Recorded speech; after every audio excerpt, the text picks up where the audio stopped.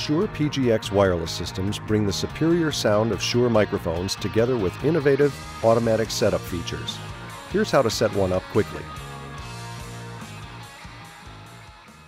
Pass a loop of the power cord through the strain relief on the back of the receiver, and then pass the power plug through the loop. Connect the plug to the jack on the back of the receiver, and plug the other end into a standard AC power outlet. The channel display on the front of the receiver will light up. Connect the audio output of the receiver to an input on your audio mixer. Or connect the audio output of the receiver to the input on your guitar amp. For best reception, angle the antennas apart in a wide V.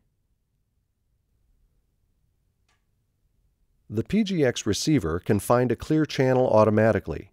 To scan for a clear channel, press and release the channel button on the receiver.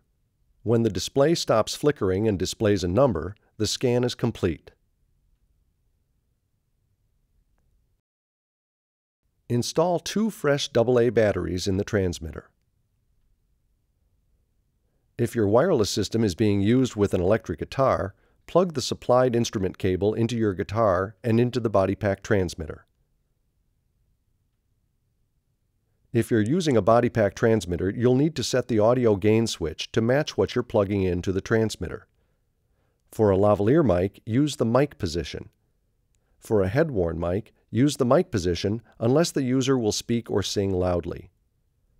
Most guitars use the 0 dB setting, but some instruments with active electronics have higher output and might require the -10 dB setting. Now the transmitter needs to be set to the same channel as the receiver.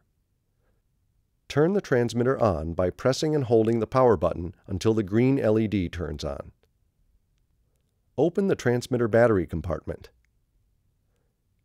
Inside the battery compartment, there's a small dark plastic window. This is the infrared port. On the handheld transmitter, it's on the bottom. On the body pack transmitter, it's inside the battery compartment. Hold the transmitter within 8 inches of the receiver and orient it so the transmitter's infrared port is facing the round sync button on the receiver. Press and hold the sync button on the receiver until the red light stops flashing on the receiver. When the receiver's ready light goes on, the system is ready to use. Close the transmitter battery compartment. Now let's check the audio by talking into the microphone or playing a few chords on the guitar. The audio LED on the receiver should flicker green or amber. If it's red, we need to adjust the gain switch on the transmitter to the next lowest setting. If it's set to mic, switch it to 0 dB. If it's set to 0 dB, switch to -10 dB. That's it. If you have more than one PGX wireless system, set all of them to different channels in the same group. Make sure that you leave the transmitters that have already been set on with their infrared ports covered while you set the channels for the remaining systems. That way, you'll avoid duplicating channels. For more information about Shure PGX Wireless, visit Shure.com.